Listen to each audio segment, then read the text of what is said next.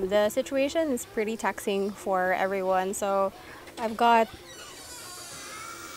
Excuse me, you wanna buy photo plan? They will have it. Okay, 1, 2, 3, intro. Hi everyone, this is Krisha from Third World Book Nerd. Welcome to the channel. If you're new here, this is where we talk about books, reading, and... what was the last part? Ganun ko off-cam ang mic, pero di siya ma-off-cam. Today we're gonna talk about some light-hearted reads that can hopefully help you get through this quarantine period, so stay tuned. Also, if you're wondering if I shoot in my mom's backyard all the time, I don't. This is kind of a one-off thing. It's very hot inside, so we're out here getting some fresh air and sunlight because at the end of the day, we're all just plants with complex feelings. So it's been a month since the quarantine started here in our area, and the situation's pretty taxing for everyone, especially to our friends who are living alone without families. So a lot of them ask me, Krish, do you have any book recommendations that are lighthearted that can, I don't know, help me get my mind off the things that are happening right now? And I'm like, okay, sure, let me make a video about it. So that's what we're here for. So I hope that the following reads can give you a little bit of escape from real life, even just for a bit. So if you're ready, I'm ready. Let's just get into the video right now. First book on our list is Stargirl by Jerry Spinelli. Stargirl is one of my favorite young adult novels to date. It's a very short read. If you're really into it, you can probably finish it in just a day. It's a coming-of-age tale about Leo and this girl, Stargirl Caraway, who comes to their school, kind of shakes things up.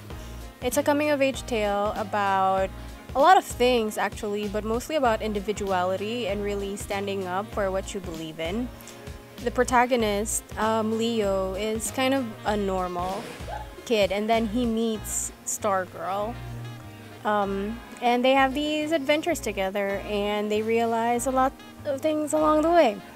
Stargirl's kind of absurd, kind of weird, kind of quirky. She's kind of a milder version of the manic pixie dream girl, or a younger version of it, but her character still works to the story. I really love it. If you're in for a lighthearted, growing up situation, I do recommend Stargirl by Jerry Spinelli. Oh, hi, Mom.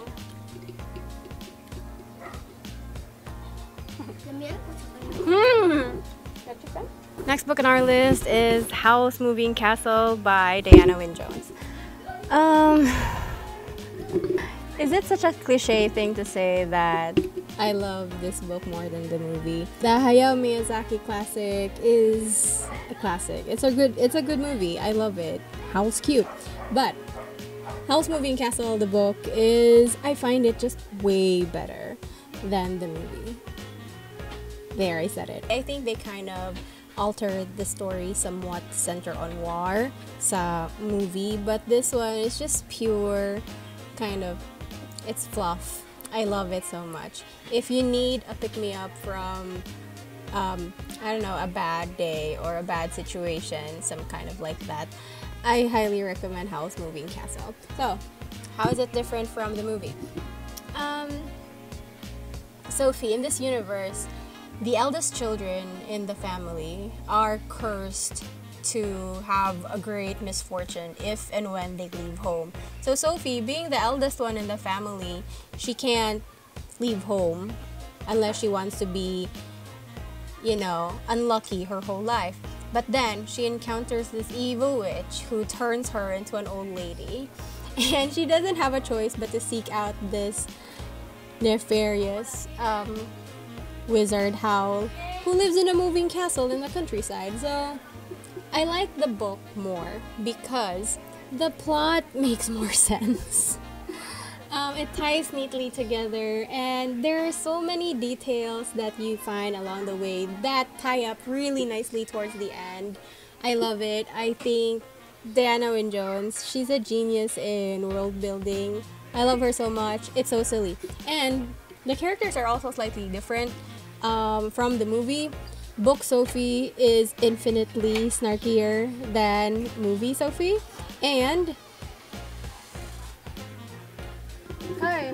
Kadiha. I love her in the book because she's so kind of feistier, and Howl, he's also not this kind, cute dude that you see in the movie too. He's more self-centered. He's kind of an idiot. He's so vain. I love him, but we see character development along the way, and that's what's important. Their dynamic is so funny. I think it's funnier in the book because in the movie they're kind of like lovey-dovey, cute, truva, but in the book it's more of a enemies to lover situation. So that's why I love it. If you want something whimsical, magical, cute, funny, super lighthearted, I do recommend Howl's Moving Castle by Deanna Wynne Jones. We're rolling actually. Thanks, Mom. The third book in our list is one of my personal favorites. Whenever people ask me to recommend them books, whether it's lighthearted or not, I recommend them The Bride Test by Helen Huang. The Bride Test by Helen Huang is her second book. It is kind of a companion novel to her first book, The Kiss Quotient, but you can read this one as a standalone. The Bride Test. It's funny, it's light, it's kilig. There's a sprinkling of heartbreak going on somewhere in the middle, in the end. But altogether, it's a really funny, nice love story. You've got the romance, you've got it's also kind of an enemies to lovers situation. And it's got a lot of elements to it. But what I love the most about this book is that it represents two very important groups. One, it represents people with autism. Number two, it represents Southeast Asian immigrants. Put them together, you've got one touching, beautiful, funny, lighthearted tale that you can read over and over again. What's the story, Morning Glory? It revolves around Kai. Kai's mom is obsessed on getting Kai to marry because he's of marriageable age now. And on another hand, we have Esme, who wants to have a green card and a better future for her family. She's from Vietnam. It's very kilig, but I love that there's a good amount of angst in it too. Kai has autism, so that's one thing thrown in the mix that they have to deal with as well. So the book really takes you on a journey. It's fun, it's lighthearted, but it also has some meat to it. So this is my third recommendation, and I hope you guys will love it. Hi, me. What's that? Yung gipatambok sa kita. You have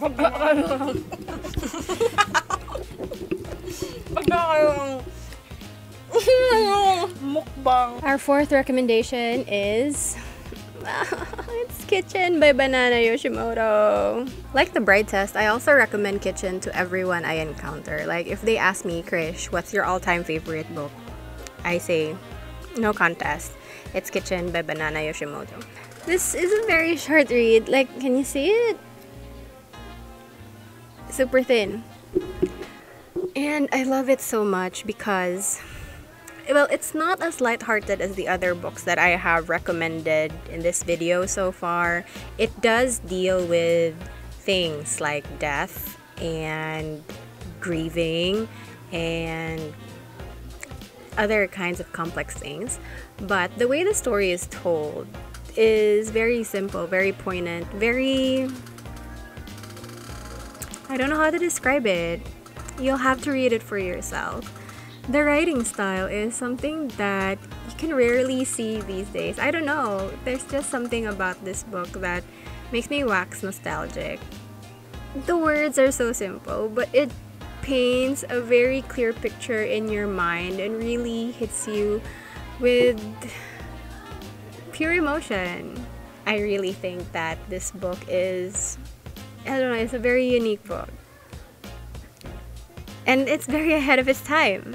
And it's unapologetic about its lightness. I love it so much, and I hope you will too. Okay, my hair invading my baga. Si baga. Full sibling check. Get out of my face. Another lighthearted book that I can recommend you guys is I Capture the Castle by Dottie Smith. I Capture the Castle. I like to describe I Capture the Castle as To All the Boys I Loved Before, but set in the early 1900s situation.